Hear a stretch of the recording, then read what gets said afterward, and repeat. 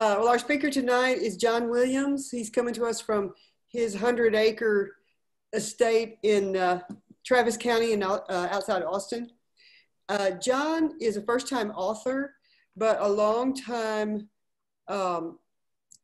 lawyer and wildlife habitat biologist. He's from Oklahoma. He has a master's in botany from the University of Oklahoma. And then he came to Texas in 1973. He got his law degree from UT. He worked as a wildlife habitat biologist for the Texas Parks and Wildlife Department and an environmental lawyer for the Texas Commission on Environmental Quality. He's retired recently, as I said, to his, he says 100 acres of post oak, blackjack, red cedar forest in eastern Travis County, and he raises fainting goats. And I've heard of them before, and they're a real breed of goats, and you can ask him about that.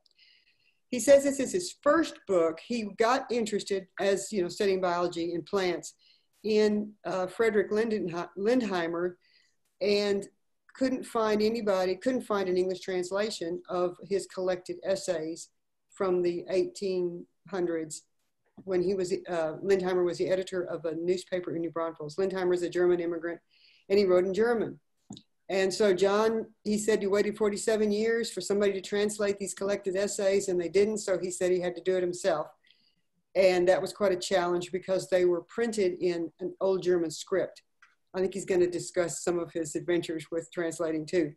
So he says this is his first book. It's published by Texas A&M University Press. So that's where you can go to get it, I assume, or John can tell you if it's available elsewhere, Amazon and places. He says he has 2 other works in planning and drafting and 1 more in the concept. So he's really getting into the author business, and all of them will concern plants. So with that, we'll turn it over to John Williams, and thank you for joining us. I'm pleased to be here tonight. Let me give you a quick outline of what I'm going to talk about tonight. First of all, I'm going to talk about the translation and some of the problems I had with the translation, and try to answer the question why nobody else has translated this before now. Most of all, I want to get into the things I learned about Lindheimer from translating this book. In particular, I want to talk about things that Lindheimer observed about the vegetation of Texas during his lifetime in Texas. He lived here for 43 years, from 1836 to 1879.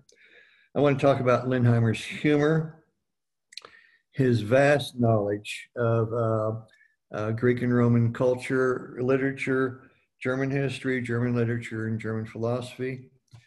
I want to share with you an interesting tidbit about Lindheimer and ecosystems. I want to share with you some of Lindheimer's best writing, and then I want to tell you how my impression of Lindheimer totally changed when I translated this book.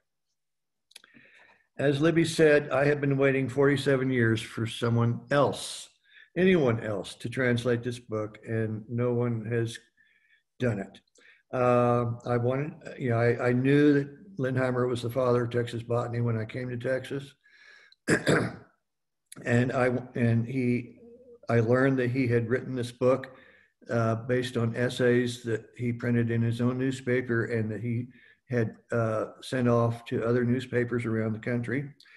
And I wanted to know what Lindheimer was like in his own words. But 47 years ago, my knowledge of German was sehr schlecht. That means very poor, or literally very bad. And I waited and waited, and no one translated it.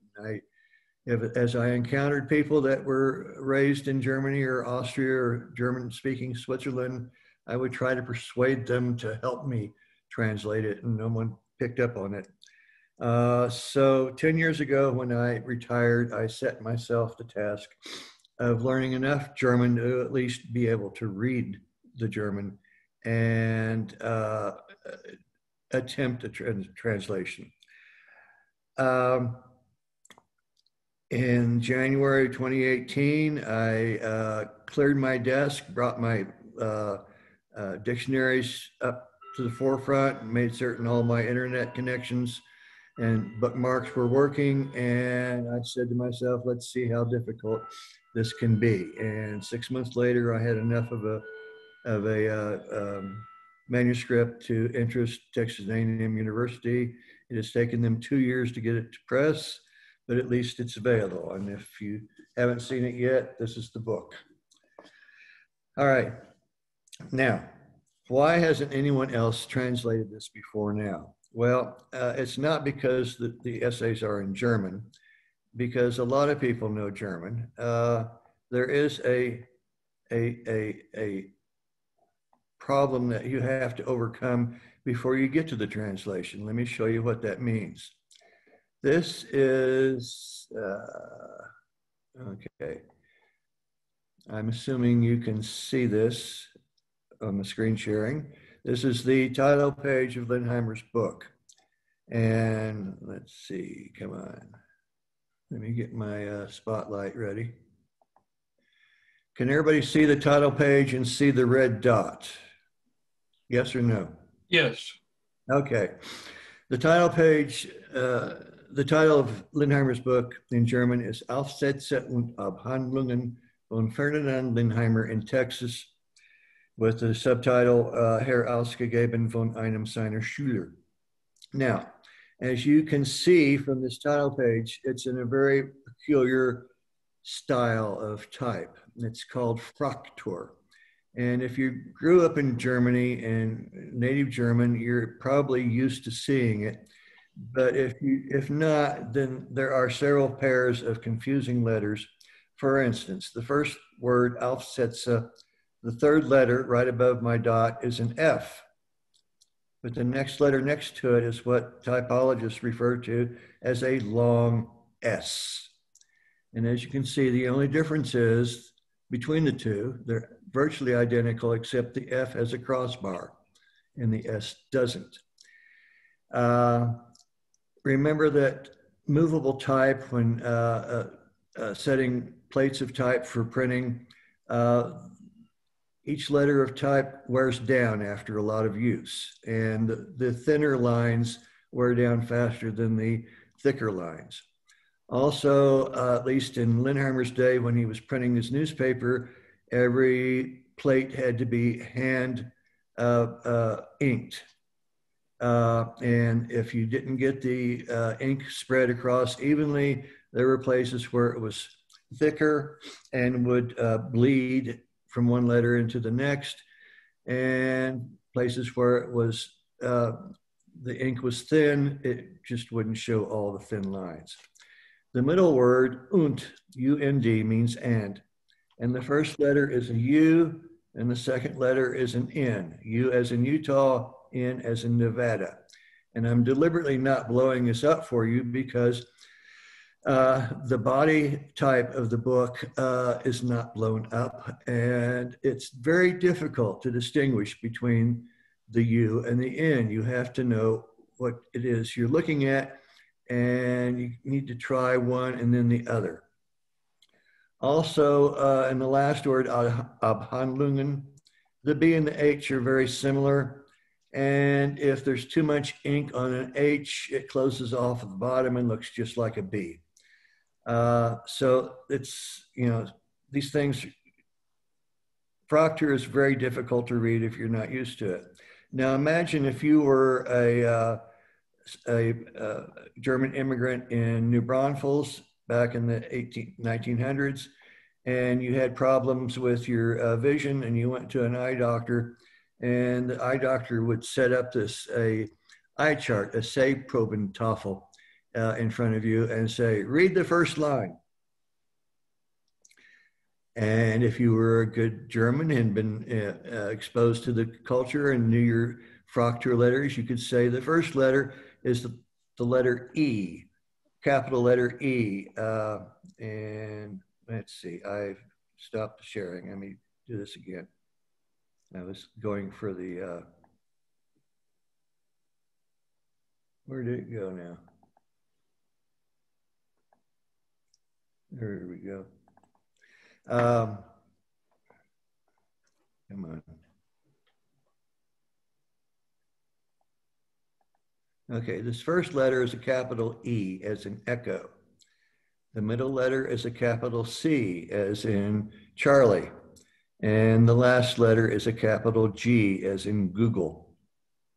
Now, this is pretty large type, so you can see the differences in them when you blow them up.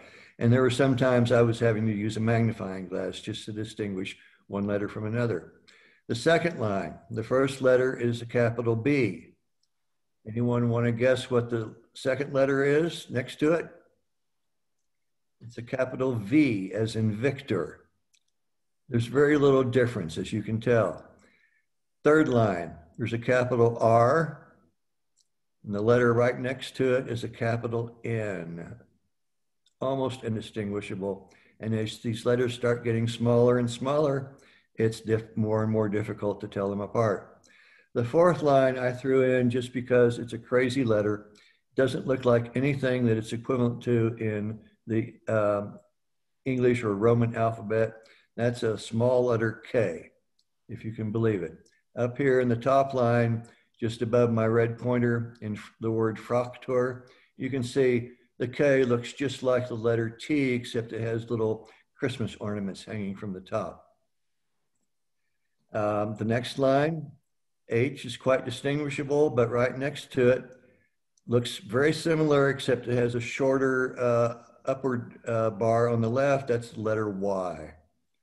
And that's the first thing that I had to do, was transcribe Lindheimer's entire book from Fraktur into type that I could read. Lindheimer's life. He was born in 1801 in Frankfurt am Main. He was the youngest of 4 siblings, all boys. The Lindheimer family was known very well in Frankfurt. A long line of civic leaders, several city council members, and an occasional mayor. But Lindheimer's father died when he was very young, and his oldest brother, who was already an adult by this time, became the head of the family. Lindheimer was educated at a gymnasium. It's a high school in Frankfurt. He attended a preparatory school in Berlin, and then 3 universities, the University of Wiesbaden, University of Jena, and the University of Bonn. Now, this is very common in Germany in the 19th century. It's the equivalent today of our college freshmen, sophomores, and even juniors changing their majors every semester until they find one that's compatible with them. There's no degree known for Lindheimer or either earned or conferred. One source I saw claimed to have seen a transcript of his coursework at the University of Bonn, and it was very heavy on Greek and Roman culture, German history, German literature, and philosophy. By his 20s, by the late 1820s, Lindheimer was a teacher in a private school in Frankfurt, the Bunsen Institute. And in 1833, there was a student insurrection in Frankfurt, not just from Lindheimer's school, but from all of the schools around Frankfurt. The students seized City Hall and they ousted the mayor and the city council members. They immediately extended the right to vote to women and men who did not own property, which was shocking. And they started spending public money on public health initiatives around town. Nevertheless, Hessian troops moved into the city, restored order, jailed most of the students, and then they turned to look at the teachers who were teaching them these radical ideas. At least 7 teachers at Lindheimer's school were forced into exile, including the school's founder and owner. Out of work, Lindheimer came to America as well as the other teachers. There are no records of any charges brought against Lindheimer, no records of even an investigation against Lindheimer. Years and years later, Ferdinand Lindheimer's oldest son implied that there was family disputes, family discord over Lindheimer's alleged or actual participation in the student insurrection. By the middle of 1834, Lindheimer and 7 others are living in a German community near the town of Belleville, east of St. Louis, just across the river from St. Louis, on the farm of George Engelmann's uncle, George Engelmann was a friend of Lindheimer from his years at Bonn, University of Bonn. In the fall of 1834, Lindheimer and others moved down the river to New Orleans, intending to go to Texas. But the overland route was too dangerous, so they decided to go by ship to Veracruz, intending to go to Mexico City by way of the safer route from the south into Texas. But they never made it to Mexico City. Instead, they spent 18 months at a German colony growing sugarcane some miles inland from Veracruz in a region Lindheimer describes as the Tierra Templada, the land of eternal spring. By early 1836, news of the Texas Revolution was being printed in the newspapers, and Lindheimer tried to get to Texas in time, but his ship ran aground off the coast of Alabama, and Lindheimer joined a group of Alabama volunteers trying to get to Texas in time to help with the revolution, but they arrived one day late. Lindheimer thereafter served 18 months in the Texas Army, took his pay in the form of land near a German community near the town of Industry, northwest of Houston. But he couldn't make farming pay. No indication of why he couldn't. There's speculation, but I won't go into it. During this time, Lindheimer also returned several times to visit his friend Engelmann in St. Louis, who had set up a medical practice there. And they got the idea for Lindheimer to collect Texas plants that then could be sold in Europe and throughout the eastern United States to subscribers for money. They enlisted Asa Gray, the foremost authority on botany in the United States. Gray solicited subscriptions, got as many as 50, would send the money to Engelmann, and Engelmann would forward the money to Lindheimer. Lindheimer proceeded to bale hay because he had to collect a lot of each species for a complete set of his specimens to be distributed to the subscribers. During the second collecting season, Lindheimer encountered Prince Solms of a group called the Mainzer Adelsverein, which was a group of noblemen in Germany who were trying to establish German colonies for a future German empire. And they had this idea of establishing a German colony in Texas. He accompanied the first settlers from Indianola, where their ship docked, to their supposedly temporary headquarters in New Braunfels. Most of the settlers loved New Braunfels. Who wouldn't? It's a beautiful place. And Lindheimer was delighted with the plants that he saw around New Braunfels and just asked to join the colony. He was granted that. He got a town lot in New Braunfels. He married and had children.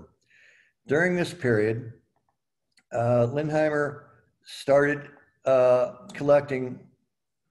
Are you going to come up? There we go. Started collecting plants that are very common in Texas. This is agarita, that were new to science based on Lindheimer's collections. This is Engelmannia. Used to be called Engelmannia pinnatifida. It's got a new specific name now. Let's see, where is...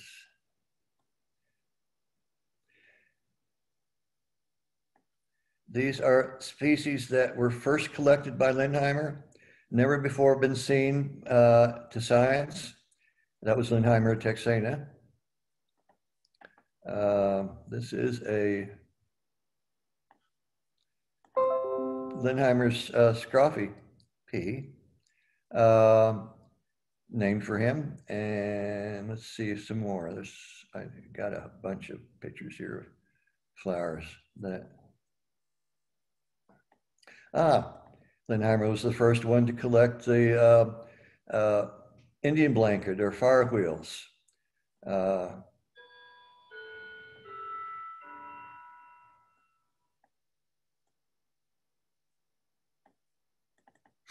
Snow on the prairie.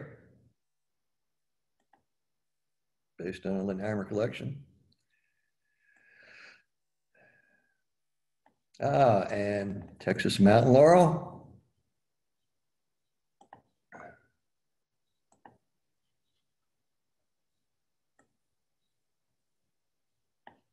And this is Gara Lindheimeri, or now it's Enithera Lindheimeri. Lindheimer's lizard tail.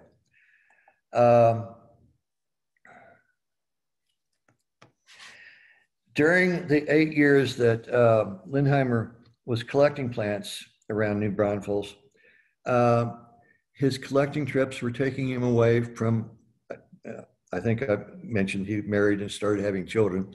His collecting trips were taking him away from his family for 3, 6, and sometimes 9 months at a time.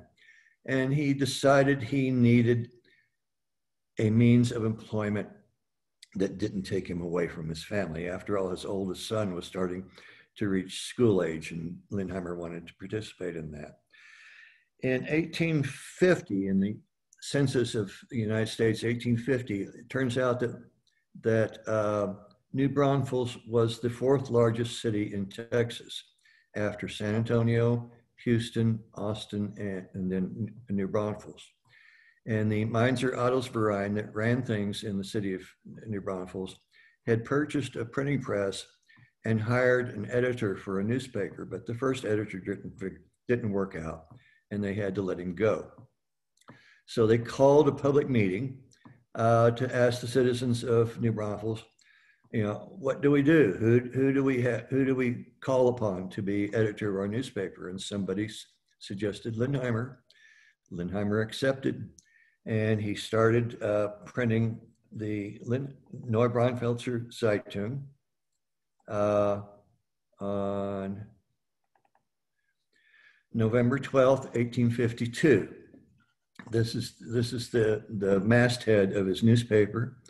First line says, Neubraunfelser Zeitung, ein Organ der deutschen Vervölkerung von West Texas.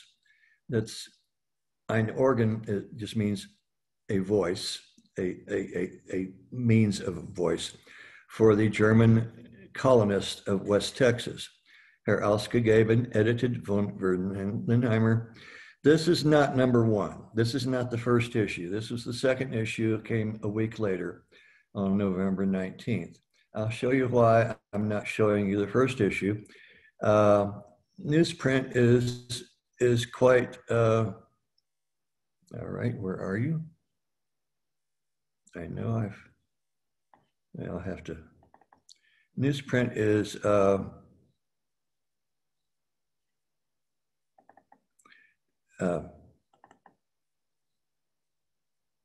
on, open. Anyway, it's damaged. The first issue, the only copy known online or even at the museums, the archives of the newspaper in New Braunfels, is very damaged, and it's not much to look at. Lindheimer was editor of the newspaper for 20 years. He started publishing essays in his own newspaper with the very first issue. And the very first essay he published was the first one that's in the book, The Bald Cypress of Western Texas. He retired about 1872, and one of his students from back in the days when he was teaching in Frankfurt, a medical surgeon named Gustav Passavant, helped Lindheimer put together this collection of essays that was published in early 1879. Lindheimer died shortly thereafter. He was described as, one moment.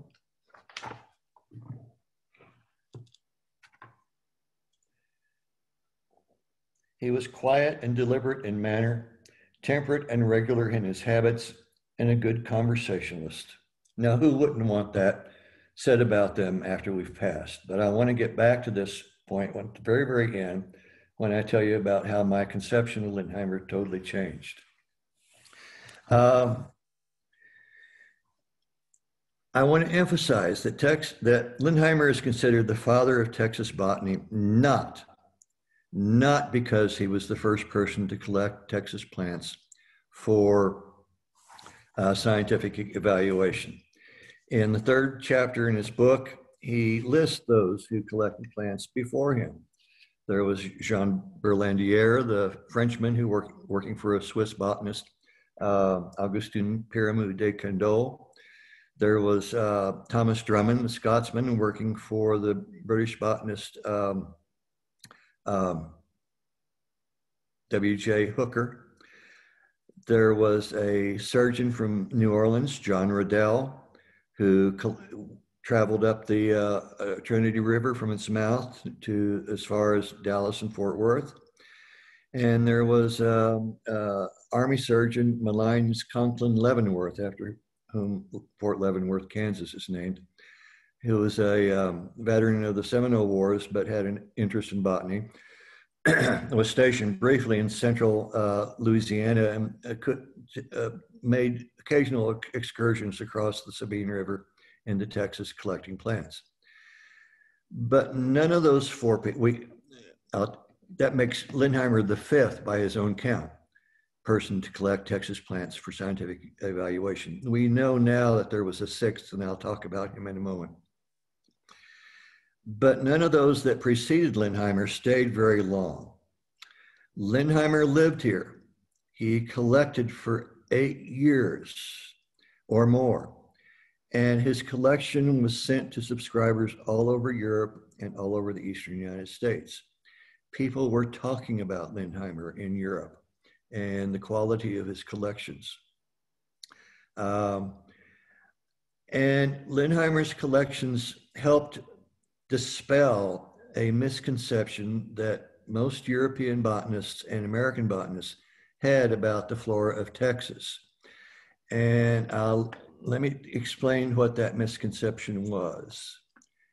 It begins in 1522 when Cortez conquered Mexico.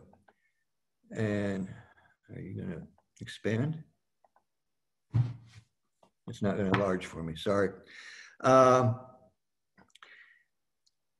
This mountain is called Pico de Orizaba. It's about 60 miles inland to the west of the port of Veracruz.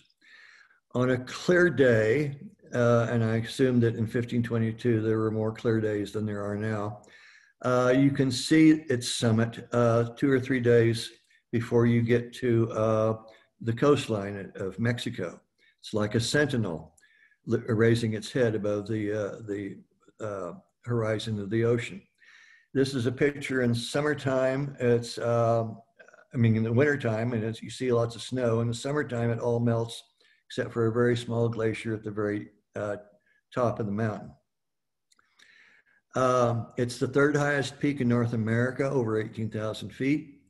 And it is sitting at 19 degrees north latitude, which is at least 4.5 degrees south of the Tropic of Cancer, well within the tropical zone.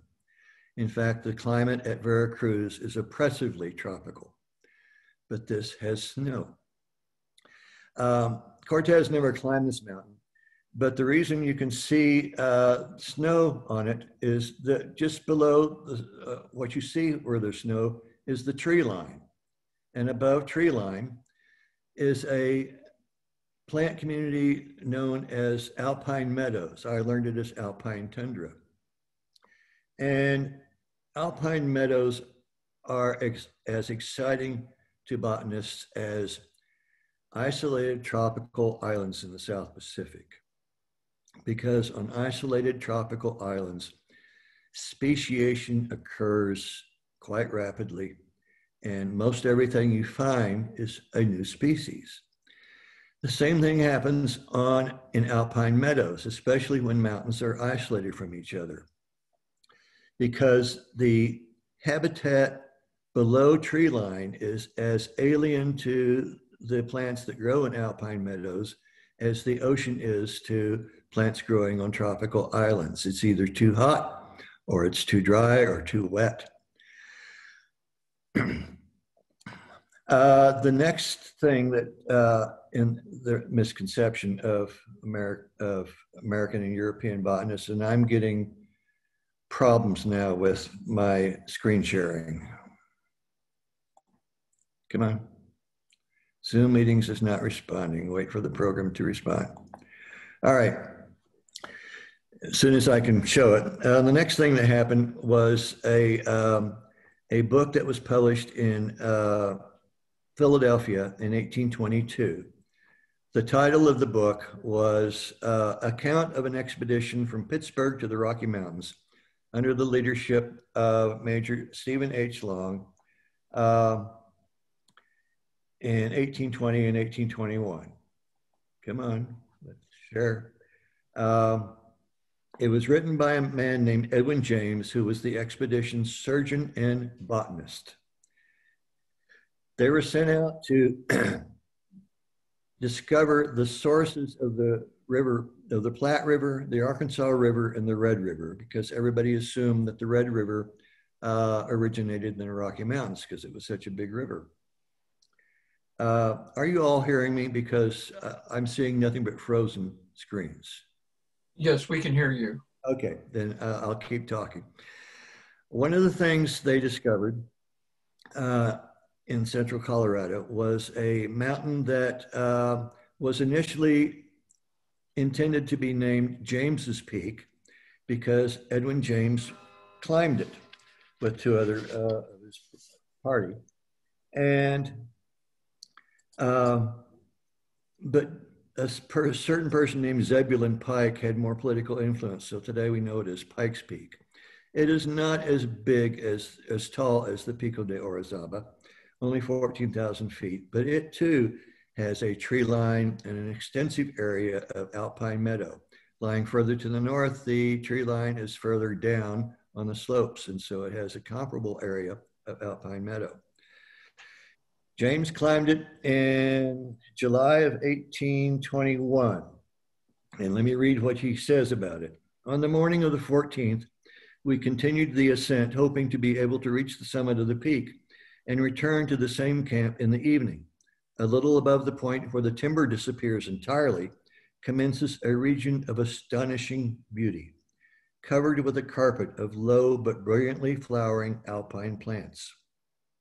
We now found it would be impossible to reach the summit of the mountain and return to our camp of the preceding night during that part of the day which remained. But as we could not persuade ourselves to turn back, after having so nearly accomplished the ascent, we resolved to take our chance of spending the night on whatever part of the mountain it might overtake us. We met, as we proceeded, such numbers of unknown and interesting plants as to occasion much delay in collecting, and were under the disagreeable necessity of passing by numbers, which we saw in situations of difficult access. James's book, The Account of the Expedition from Pittsburgh to the Rocky Mountains, was a bestseller, even though it was 2 volumes. And it sold so well that they had to authorize another printer in London to print editions for the European market. James, in his account, being a botanist, described and named all the new species he found on Pikes Peak. And this made botanists the world over just terribly jealous. They wanted some of the action. Now, how did these two things, the discovery of Pico de Orizaba and Pikes Peak, affect what people thought of Texas? Well, they're like 1,500 miles apart, but if you get an atlas and you draw straight lines between the two peaks, the straight line passes west of San Antonio not very far. In fact, probably before you get to Del Rio, going west from San Antonio, is the straight line between Pikes Peak and Pico de Orizaba. Up north where you are, probably somewhere west, not very far west of Abilene, there should be, as European and Eastern American botanists thought, there should be mountains with snow on their caps and plenty of alpine tundra. Think about that next time you're driving west from Weatherford toward Midland, Odessa, or whatever. In fact, during the time that Lindheimer was collecting plants, Asa Gray wrote to Engelmann saying, "Tell Lindheimer to go west from San Antonio, get up into the mountains, because the only significant plants to come out of Texas will come from the Texas high country." Well, Lindheimer never sent any plants to Gray from the Texas high country. He just sent plants from the Texas hill country. And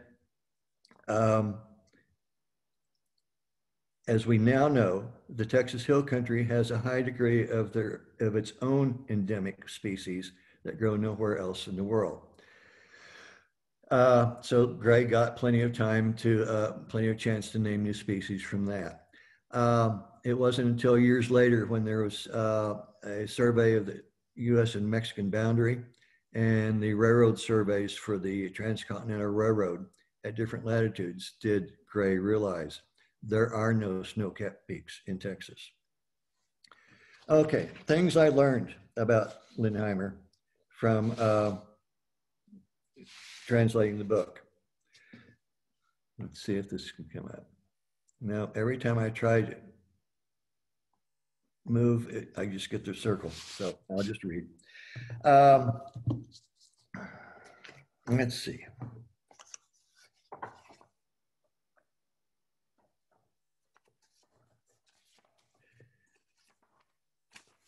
One of the things that struck me most was Lindheimer's observations of the changes that was happening in the vegetation of Texas during his lifetime. He was particularly worried about depleting the natural fertility of the soil. Let me read you. In Germany and in almost all of Europe, it is taken for granted that agriculture cannot be operated successfully without livestock kept in stables, which supplies the necessary fertilizer. Here in America, and especially in Texas, one relies on the inexhaustibility of the virgin soil and on the labor required for stabling and fertilizing, while the numerous cattle herds seek their sustenance from the still undeveloped land itself. Up to 40 years ago, he's writing this in 1879, up to 40 years ago and even later, it was almost universally accepted that farmland in the United States needed no fertilizer. Eastern states, however, have already learned that many of their fields that once yielded 100-fold crop now yield scarcely 20-fold, and that some arable land, now mostly depleted of nutrients, is no longer worthwhile being cultivated and has to be left to forest growth. That of a lean, soil-satisfied, and self-planted conifer, the old field pine of the Americans that we call today loblolly pine. Lindheimer stressed the point that you cannot plant the same crop on the same field year after year without robbing the soil of its nutrients. He described it as a system of robbery. Now, in contrast to that, Lindheimer held up the region of Germany that grows grapes along the Rhine River, the Main River, the Neckar, and the Moselle. Where is this?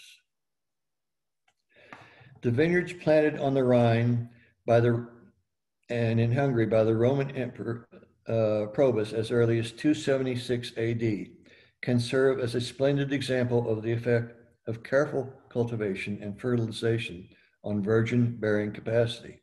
Now, after 1,600 years, they yield just as rich a grape harvest as in the time of Tacitus and the old German invasions of those regions.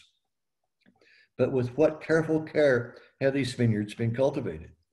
Every year, barges on the Main and Rhine transport manure to the vineyards of the Rheingau. These fertilizers are mixed with soil at compost heaps that, after careful preparation, is carried on the backs of vintners to the steep terraces and slopes of the vineyards. I have a picture, but I can't pull it up. These vineyards along the Moselle and Rhine rivers that are practically at 45-degree angle.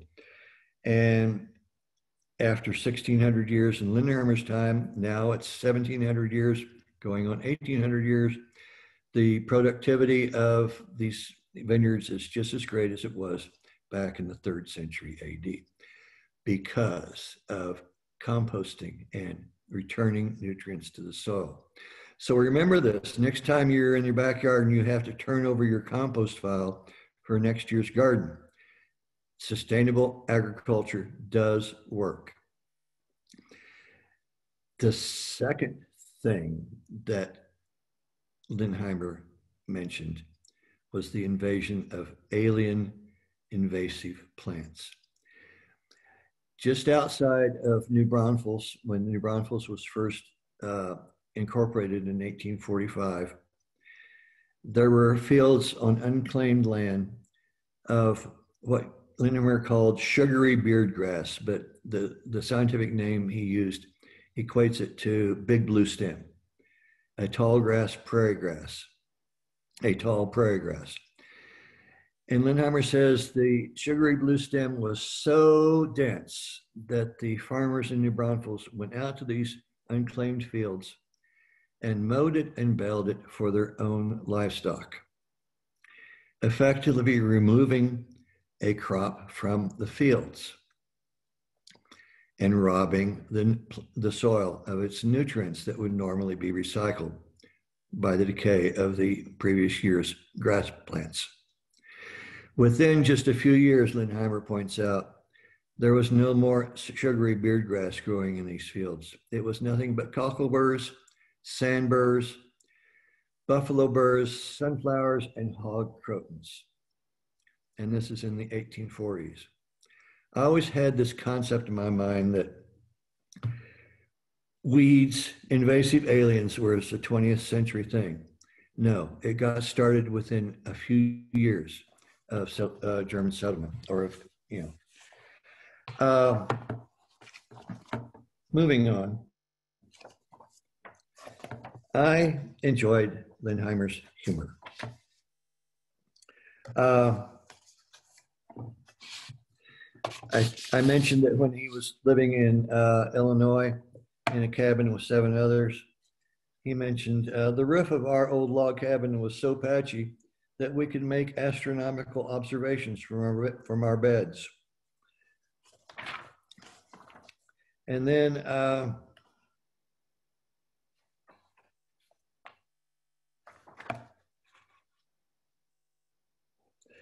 they go to New Orleans and they decide to take a boat to Veracruz.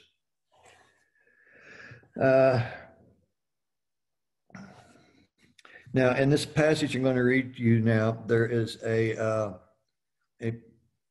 particular word, Gascon, that Lindheimer uses. The German equivalent is Gascogner. And a Gascon is a demonym. A demonym is the name of something or a person that from a particular geographical area. Texan is a demonym. American, Canadian, Mexican, Italian, German, Dane, Pole, Swede, Austinite, New Braunfels,er, Dallasite, whether you call people from Weatherford, Weatherfordians, it's a demonym. A Gascon is a name of a person from a historical region in southwestern France called Gascony.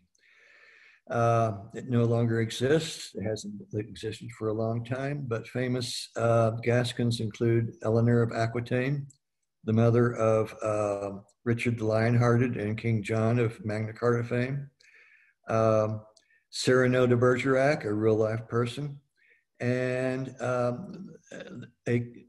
a bodyguard for the King of France, a real life person named D'Artagnan, who appears in some novels concerning the Three Musketeers. All right.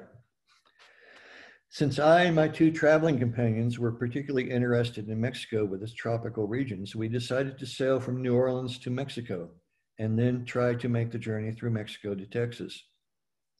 We soon found a small schooner that was about to travel to Veracruz. The schooner's cargo consisted of American chairs and dried fish. For $60 per person, we took a so-called cabin passage on this small vessel. However, passing that, as we arrived on board the small ship, we were astonished to find, besides us 3 travelers, another 4. There could be no question of a stay in the cabin for the passengers because it was barely big enough for the captain. Our lot was half a dozen miserable bunks in steerage between the chairs and dried fish. Our traveling party, not the chairs and dried fish, but that of an old Spanish colonel who had emigrated from Mexico upon its declaration of independence, and a lively, swaggering Gascon who owned a plantation in Mexico, was quite agreeable compared to the remaining company of 2 young French dandies who were heading straight to Mexico to make their fortune there. In addition, our captain was one of those disgusting Yankees who seemed to have little understanding even of his presumed trade, navigation. After a night of great extravagance for the captain, he arrived on his ship on the morning of departure, still half intoxicated and with burned hands, with which he had fallen into a fireplace. Even before leaving the Mississippi, we had several accidents. First, we sideswiped another ship, and then we ran aground on a shoal with the front of our ship. As a result, the whole cargo was moved from the front to the back to get off the shallows, and during this operation, so inconvenient to the passengers, one of our sailors took the good opportunity to escape to the nearby shore and rid himself of the unpleasant captain. The crossing of the Gulf that was estimated to take 4 days lasted 11 days due to bad weather and the captain's ignorance. How inadequate his knowledge was could readily be seen, for he made no observations and he did not even use the books found in his cabin.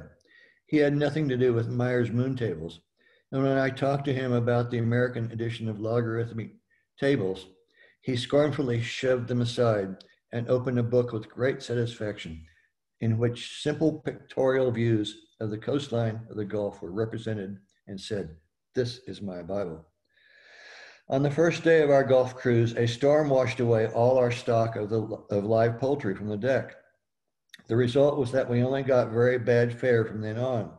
We certainly would not have complained except that the Spanish colonel, an old man who deserved better food, and the Gascon remarked that the captain was eating better for himself than we did. The 2 of them therefore complained strongly to the captain, who ran into his cabin with great anger and came back cursing and brandishing a saber in each hand. This Chinese bluster aroused general laughter, and especially the derision of the Gascon. Full of rage, the Yankee yelled, "Your tongue is too long," whereupon the Gascon replied, "In Veracruz, your tongue will be too short." So they arrive in Veracruz. They have their first impressions of the town. But the story is not over yet. While we had satisfied our first curiosity in the ancient streets of Veracruz, our traveling companions, the colonel and the Gascon, had brought a lawsuit against our ship's captain at the alcalde. Our entire ship's company found itself together again in the courtroom. The complaint was made, and the colonel and the Gascon each gave a long, vivid speech in Spanish in which they described our sufferings and the Yankees' arrogance against the passengers. This time, these 2 men appeared against the ship's captain in very surprising form. The colonel wore his colonel's uniforms, whose epaulets were studded with diamonds, and the Gascon wore a Mexican captain's uniform. The Yankee had become very meek by this time, and the Gascon remarked to him, "Is my tongue longer now?" Due to his bad treatment of us and his poor hospitality, the captain was ordered to repay us half our passage fee. This happened immediately through the merchant house for which the schooner had carried cargo, without any formalities, without instruction, without assistance from constable or sheriff, but solely on our application at the house. Finally, there's a third example of Lindheimer's humor that I would like to point out to you. In his chapter on an overview of the flora of Texas, Lindheimer, do I have my, nope, still certain. Lindheimer is describing plants of the hill country to the west of New Braunfels. And he briefly describes a species of the genus Garrya, Garrya, which a common name is silk tassel. And Lindheimer says, the Garrya, which occurs here on the sloping sidewalls of ravines, is a very dark green, multi-stemmed shrub, 4 to 5 feet tall, of gloomy, melancholy appearance. Now, I know that if you're with the Native Plant Society, you have at least attempted to use a dichotomous key at some point in time. And dichotomous keys, you know, plants so tall or plants shorter than this amount, plants with ovate leaves, plants with lanceolate leaves, quantifiable things that you can look up to see what ovate means and what lanceolate means and things like that. Can you imagine coming across a couplet in a dichotomous key that goes, plants gloomy, plants not gloomy, or plants melancholy, plants not melancholy? And you wonder, what was he talking about? Well, just a few years before, Lindheimer, a botanist at Columbia University, or Columbia College it was back then, named the silk tassel Garrya Lindheimeri after Lindheimer himself. And I don't know if I'm frozen. I see everybody else is frozen, but if you look at, I have his picture on my graphics that I can't pull up, but if you can see the front cover of the book, one of only 2 photographs of Lindheimer, he has a very gloomy, melancholy appearance. And that's, I think he was poking fun at himself. Now I'm coming. Okay, I can make it. As I pointed out, Lindheimer, I had took a lot of college courses in Greek and Roman culture, German history, literature, and philosophy. And he made allusions to Greek and Roman culture and literature and German history that he assumed at least some of his readers would recognize and know and understand. And he did a lot of quotations of poetry, a lot of it from the German poet Goethe, Wolfgang Goethe. And let's see, I was amazed that his quotations were very exact. And I thought, well, he had a copy of Goethe in front of him. But then I came upon one quotation. He quoted 5 stanzas of a poem from Goethe. And they were, you know, he just missed one word. But he quoted the 1st, 2nd, 3rd, 4th, and 6th stanzas from the poem. He skipped over the 5th, which you wouldn't have done if he had it in front of him. I think he was doing these quotations from poetry in his book, and his references to Greek and Roman culture entirely from his mind, from his memory, from when he was in college. And a couple of instances. Let me point out. He quotes a poem from Goethe in a situation where he is trying to make the point that when you live in the far north, you really crave tropical things like tropical fruits, bananas and pineapples and oranges, lemons.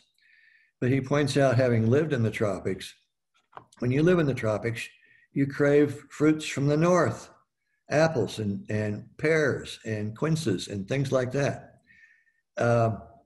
It's like you're not satisfied with what you have, and you want the exotic. And Lindheimer quotes a poem from Goethe. Kennst du das Land, wo die Zitrone blüht? Im dunklen Laub die Goldorange glüht. And I translated that as, do you know the land where the lemon grows? In darkened leaves, the golden orange glows. Which is a pretty good citation of Goethe's poem, except that in the original, Goethe made orange and lemon plural. And in doing so, the rhyme at the end of the line changes because the verb, he ends the lines with a verb. And so this is the original from Goethe. Kennst du das Land, wo die Zitronen blühen, im dunklen Laub die Goldorangen glühen, which I translate as, do you know the land where the lemons bloom, the golden oranges glow in the darkening gloom? Ein sanfter Wind und blauen Himmel weht, die Myrte still und hoch der Lorbeer steht. A gentle wind blows from the deep blue sky. The myrtle stands still and the laurel stands high. Beautiful German. The reason I'm mentioning this is very personal. My wife and I have been married 48 years. My mother-in-law died about 15 years ago, so 48 minus 15 is 33. For 33 years, I've been around my mother-in-law. And when she was in college, she wanted most dearly to become a thespian. And a thespian is a person that is a stage actress. And she remembered all these things from when she was training to be a thespian. Now, World War II intervened, and then marriage and children and family. So she never finished her degree and never became a thespian. But for 33 years, we would be at dinner, or we'd be driving someplace, or be watching TV or something. And all of a sudden, my mother-in-law would burst forth in these entire soliloquies from Shakespeare, or whole stanzas or poems from Longfellow or Tennyson. And it seemingly was out of nowhere. But one time when it happened, she looked at me and said, oh, well, something you said, or Evelyn said, or her husband, or my father-in-law said, just reminded me of something back in my mind. And when I remembered it, I just had to say it. You know, these things that are learned when you are young just come bursting forth. When A&M Press sent out my book for review, one of the reviewers was an ecologist that has published several things with A&M Press. And he made a point after reviewing it that just kind of blew me away. I noticed it when I was translating it. I thought it was a very interesting concept, but I didn't know the significance of it. Let me read you it. This essay, I think, was written very close to the time of the book being published in the 1870s. And Lindheimer writes, the clear-sighted botanist, unlimited by his senses and impulses whilst using his imagination and thoughts like morning dew and sunlight spread across the joyous vegetation of a country, in order to understand the language of the beautiful mute children of flora, can discern the character of the whole vegetation of a land and make clear the accord and character of the whole vegetation to which they belong in their homeland. And the reviewer said, Lindheimer is describing the idea of ecosystem, that you can name and conceptualize a tall grass prairie from just knowing that you have big blue stem, little blue stem, upland, panic grass, and yellow Indian grass. And the idea of ecosystem extends not just to the plants in the community, but to the plant-animal interactions in the community and the whole idea of nutrient flows and energy flows through a community. And you may be thinking, okay, so Lindheimer is describing an ecosystem, which word wasn't invented until 1930, 50 years after Lindheimer wrote this. And even when it was introduced, it was so controversial, it took a decade or more before scientists accepted the idea of ecosystem as a functioning unit with all these interactions and all these flows between individuals. And Lindheimer goes on and says, the botanist can do this just as anyone sitting in the great chapel of St. Petersburg, where each organ pipe produces only one note, but all together form the most beautiful harmony, based on only a few plants, a few notes, can discern the whole chord. One of my favorite passages is from the very first essay in the book. And it illustrates how Lindheimer can switch from purely expository, descriptive text to commenting about the human condition and then go back. Just flip-flop back and forth. It was normal for Lindheimer. Among the trees of Western Texas, the bald cypress is the undisputed queen. The mightiest and most prominent species of trees in other parts of the country, such as the sycamore, the live oak, and the scarlet oak, do not achieve their fullest stature here. Thus, the bald cypress appears so much mightier. In the swamps of Louisiana, the home of alligators, thick-headed turtles, bullfrogs, and poisonous water snakes, the bald cypress rises as a forest of slender columns above the sinister, dark surface of the water. In West Texas, where there are no swamps, it stands only in rows at the edge of clear-flowing creeks and streams, but of greater stature and often pushed so close together that between two trunks, no third of equal size could fit. On the Upper Guadalupe, on Spring Creek, on the Sabinal, on the Medina, bald cypresses often are found in long rows with trunks standing 3 to 7 feet thick, each with a naked trunk reaching 60 to 80 feet. If a painter portrayed such a scene, you would call his image false and excessive. How can the roots of such densely standing trees find space, not to mention sufficient food, in the ground, one would say? The bald cypress seems more like a water plant. Groups of small and medium-sized bald cypresses often stand on rocky shoals or in the very fast flow of mountain streams, desperately clasping rocks with their branching roots, and with conspicuous effort standing their ground, with their weight upright against the mechanical laws of fluid dynamics. Just as here, organic nature triumphs over the laws of the inorganic, in the same way, the truly moral nature of man holds its own despite all the apparent contradictions of a baser world and life view. But also from a different, more somber perspective, bald cypresses may represent a parable to us. The highest goal of perfection can hardly be achieved if the struggle for mere existence takes all strength. On the banks of the same river stand closed ranks of more advantaged trees, entwined root within root. One tree strengthens another.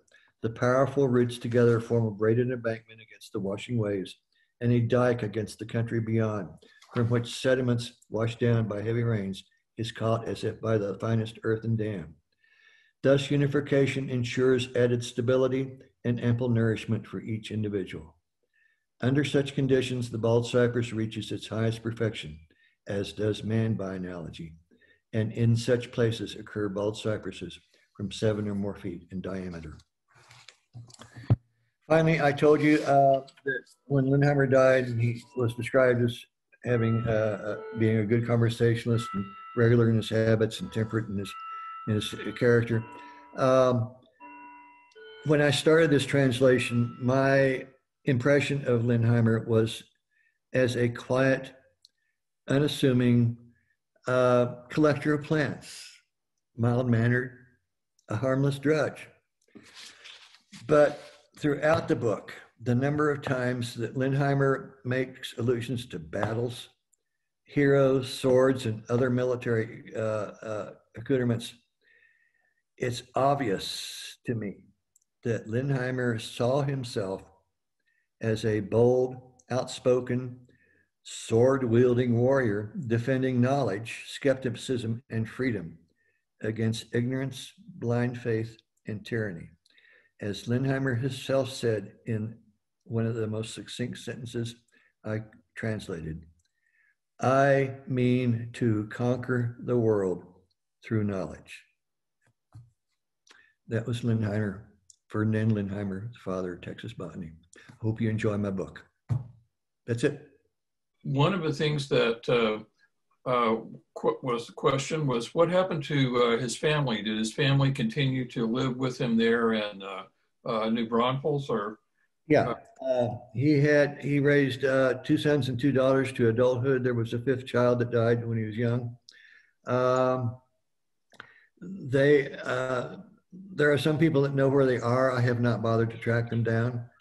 I just wanted to focus on Lindheimer's own words.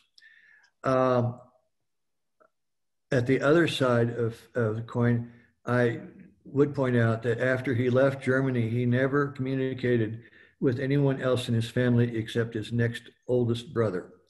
And when his mother died some years later, he disavowed any claim to an inheritance from her estate. So there was some grounds for believing Ferdinand's eldest son saying there was family discord. Can you explain how he collected his plants? Did he dig them up, or did he cut them, or was it similar to what they do now? I'm certain there's plenty of plants of specimens I've seen with roots on, but they're mostly annuals. He did have to use special techniques for cacti and woody plants. There's another book out by, at least can I remember her name? It's called A Life Among the Texas Flora. Minetta Outgelt Goyne, G-O-Y-N-E.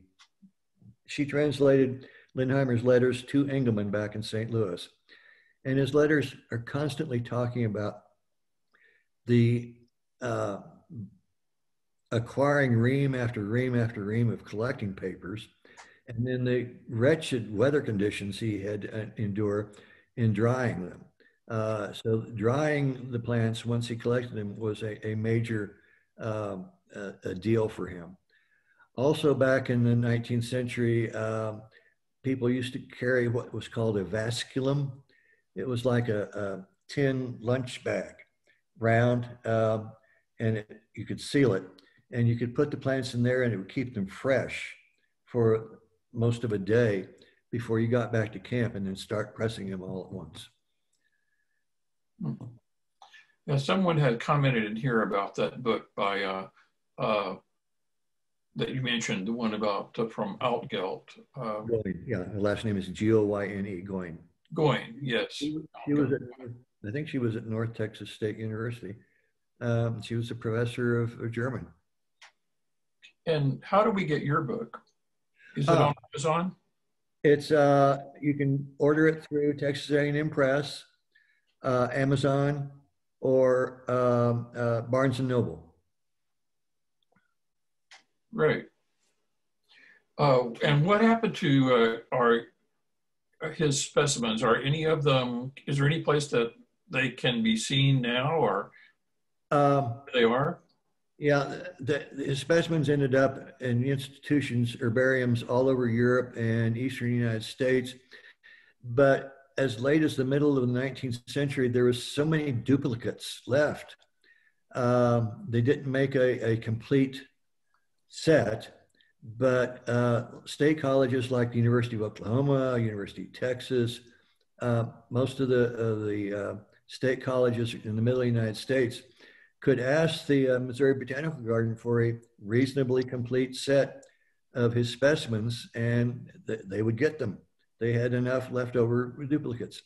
But as for display, they're not really out there for display. They are museum artifacts. They're mounted on 18 by 24 inch herbarium sheets, glued with label and collecting information. And they're dried. They're mostly yellow and brown. They're not that much to look at. Some of them retain their color. A lot of them don't. And somebody, Lonnie Childs, has commented that there are some specimens at Baylor. Probably are. I'm certain they are. Yeah. In the back of my book, I have a list of all the species I could find that were based on Lindheimer's collections. And it runs to, where is it? Where's the beginning of it?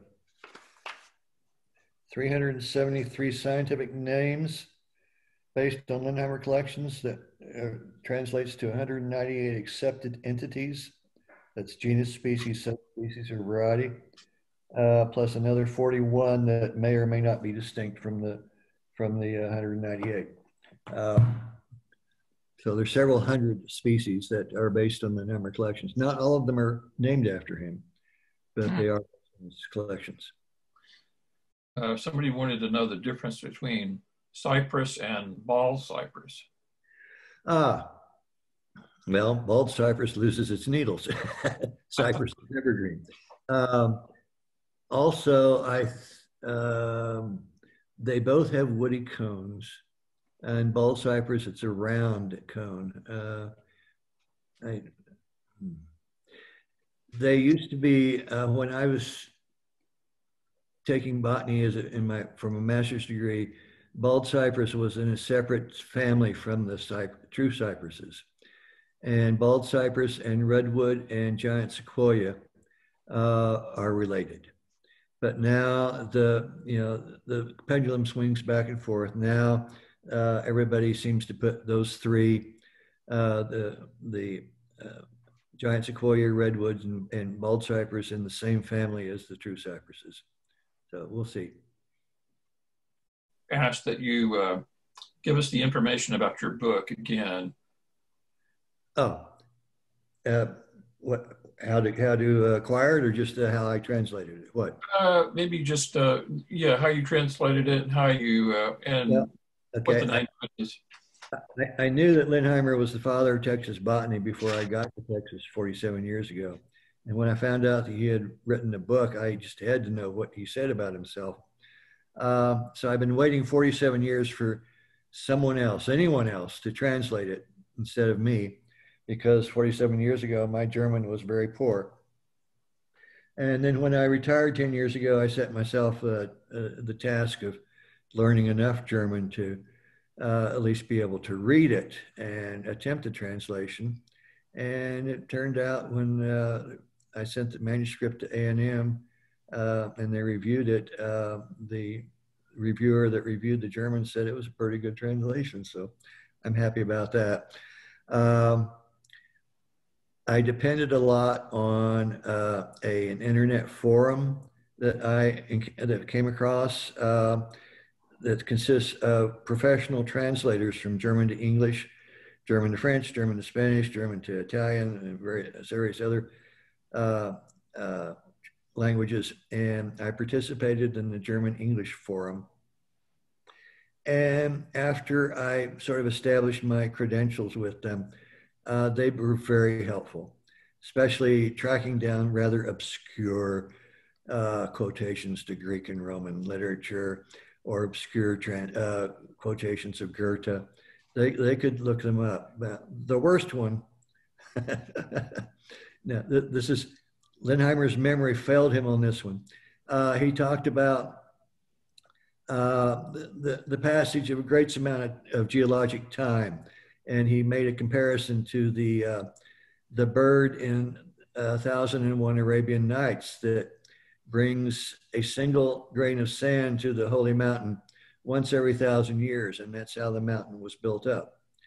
Well, I tried to find any reference to any birds in 1001 Nights that also referenced carrying a single grain of sand, and it just does not exist. I had people in the forum searching German translations of 1001 Nights. One person even did a search of the French translation of 1001 Nights because it was originally, evidently the original translation, and nobody could find it. Nobody could find it until finally somebody piped up and said, oh, well, there's this footnote in an annotated copy of the Grimm brothers, not their fairy tales, but the Grimm brothers multi-volume work on Nordic mythology. And in that footnote, it mentions a bird that carries a single grain of sand to the holy mountain once every 1,000 years. And now it's a huge mountain, and that's indicative of the great passage of a great amount of time. So Lindheimer had read it probably, because the Grimm brothers treatise on Nordic mythology was certainly something he would have read. He just mixed it up with 1001 Nights. I don't know why. Well, thank you very much. This was a fascinating presentation. Well, thank you for having me. I've presented to the New Braunfels chapter last week. I think I've got Dallas scheduled for the second week in November, and then 2 in next year after January. And one other thing I can say is Lindheimer's book is full of comments about politics and religion, which are two topics my grandmother used to always say, when you come to Thanksgiving or Christmas, no politics, no religion. And what with our current political season coming upon us, I just decided I'll let you all read the book and find out yourself what Lindheimer's politics were and what his views on religion were.